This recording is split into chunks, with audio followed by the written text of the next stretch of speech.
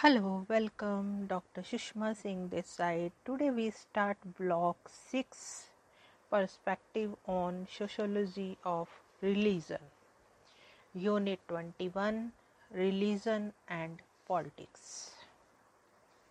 In this unit, the term religion is being used in the Weberian sense. It is emphasized that sacred notions have always made their presence felt in the domain of the secular. Thus, seen religion is viewed as a form of orientation to the secular world in the sense that it is a source of knowledge, values, and norms of a society. Religion, thus viewed, is an ideology, a system of thought located in the domain of the sacred, though pertaining to the other world and often associated with the internal and the spiritual domain of the individual and the collectivity. It has to do with the individuals and collectivities existing in this world, in that it offers a way to negotiate life. The definition of politics is not as complex as that of religion. It is generally accepted that politics is a set of activities deeply entrenched in this world, the secular world. These activities are those which are geared towards the attainment, acquisition, maintenance, and consolidation of power. Political activities also include those which use symbols and metaphors of the sacred domain to determine and gain ends that are not religious. These are directed towards creating distinct spaces for communities, implicit in which is a definite striving to attain power. In this unit, we will learn about the relation between religion and politics in society. We begin by explaining the meaning of religion and politics before trying to understand their relationship. Now let us move to the point understanding religion and politics. Religion and politics are inseparable. They have always been intertwined in a complex way. According to Romila Thapar, the relationship between religion and politics had complex dimension in the past and cannot be explained away by a simple monocausal explanation that reduces everything to a minimalist religious motivation. Religion is a private matter so long as it remains within the thoughts of a person. When these thoughts are expressed publicly and inspire public action such as building monuments for worship and organizing fellow believers into carrying out political and social functions, then religion ceases to be an exclusively personal matter.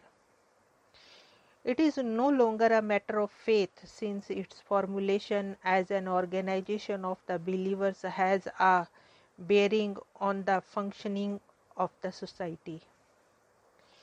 Its religious identity incorporates these functions that are expressed through its institutions such as monasteries, mathas, temples, mosques, khangas, churches, and sangasis, gurdwaras.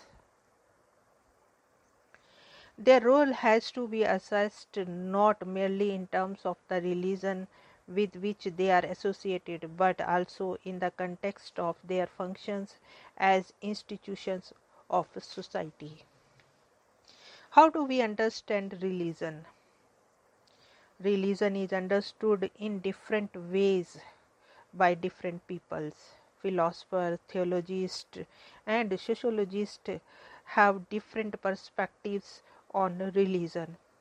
However, sociologists have understood religion as primarily a social phenomena. Every society has religious beliefs, rites, and organization.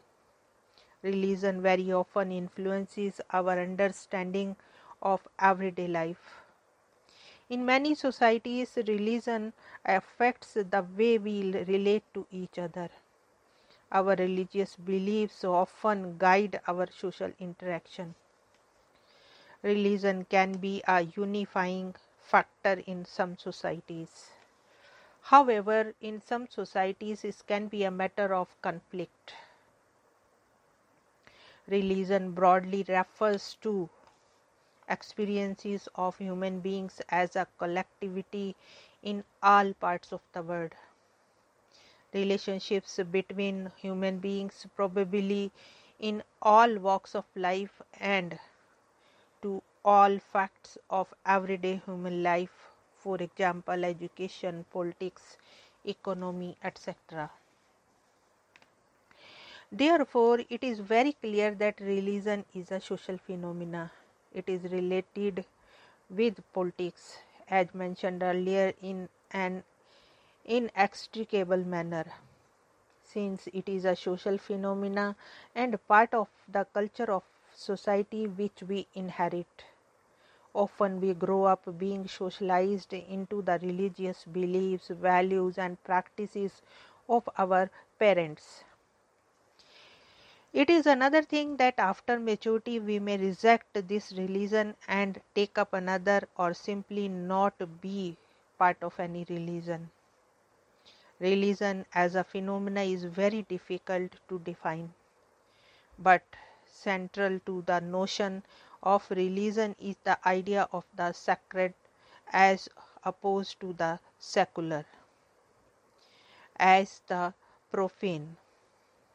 It is a particular class of phenomena, a kind of knowledge, a varied form of activities in space and time, and a typology of roles and persons. We shall now explore the relationship between religion and politics in 4 sections.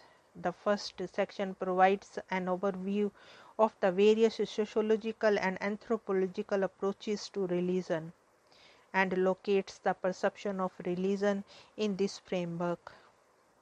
The second section deals with the relationship between the religion and politics in India historically. The third section describes the manifestations of this relationship in contemporary India in the form of communalism, rise of secularism and fundamentalism, religious nationalism, and the fourth section forms the conclusion. Here we want to close this lecture. Thanks for listening.